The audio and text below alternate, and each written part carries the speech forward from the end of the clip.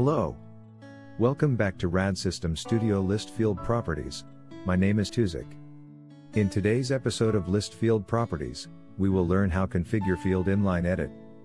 Field Inline Edit property allows us to modify a field record ajaxly without leaving the list page. By default, Field Inline Edit is set to false. To enable a Field Inline Edit, first we have to enable it from the list page Inline Edit property. Click on the table you want, select the list page of that table. Over here at the list page properties, click the Inline Edit field. From the options provided, select True. Now we can configure each Field Inline Edit property of this list page, starting from the name, gender, DOB, phone, email and info field. Before we start configuring individual field, let's publish the project and take a look at what changes after enabling list page Inline Edit. Inline Edit takes effect on all the field, and once we click on a field it trigger Inline Edit. That cool. We can disable Inline Edit of a single field. Select any field of your choice. I will use DOB field for demonstration. From the field properties, click the Inline Edit field property and set it to false. Publish project and preview in the browser to see changes. As we can see, Inline Edit doesn't take effect on the DOB field while it does to other fields. The next property is the Edit field control type. You can use any field of your choice. Locate Inline Edit properties from the field property on the left. Click on the Edit field control type. From the options provided, select any field control type of your choice. I will choose the date control type. Publish project and preview in the browser to see changes.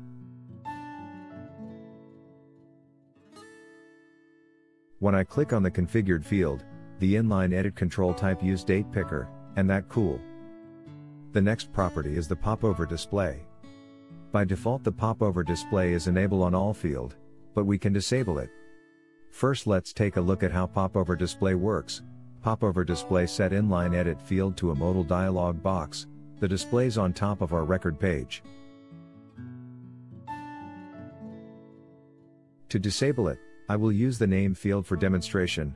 From the Field Inline Edit properties, click on the Use Popover Display property, and select False from the option. Publish project and preview in the browser to see changes. Now when we click on the name field, the Inline Edit field is placed directly on the table field. This causes a level of distortion to the table. Please observe this.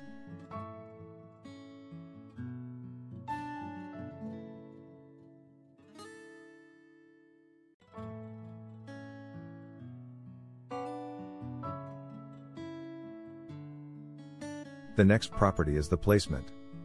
This property is used when Popover is enabled. It determines the position of the Popover dialog box when activated. The next property is the activate mode. By default, Field Inline Edit is activated on click event. We can change that to any other type from the activate mode options provided. I'm going to set it to mouse enter.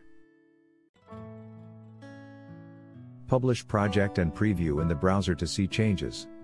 As we can see, Inline Edit is activated when we hover on the configured field record. The last property of the list is Show Buttons.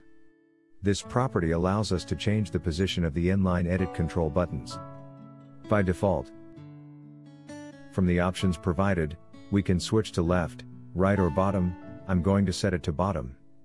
Publish project and preview in the browser and observe changes as I demonstrate.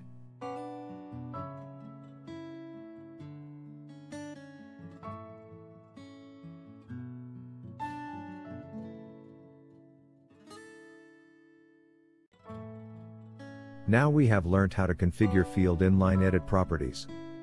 Please subscribe to our channel and enable notification bell icon to get notified when we post a new video tutorial like this.